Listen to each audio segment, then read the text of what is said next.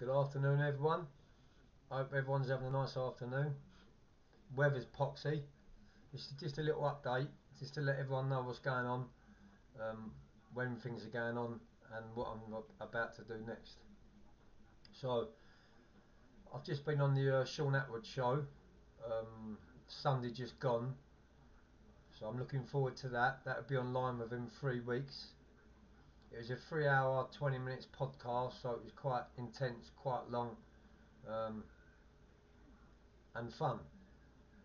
Sean was a joy to be around, nice company, and made me feel very, very, very welcome. He's actually invited me down to the second part because in the first part it was a 3.5 hour podcast and I only got through like a fraction of my story, so he's invited me down to the second part, which is will take place in February, so it'll probably be out in March or something like that. So yeah, I've got all that to look forward to. Also, I'm coming out on the Inside Times on the newspaper.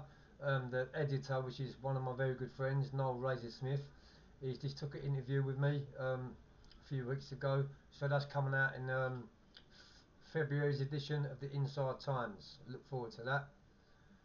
That'd be fun.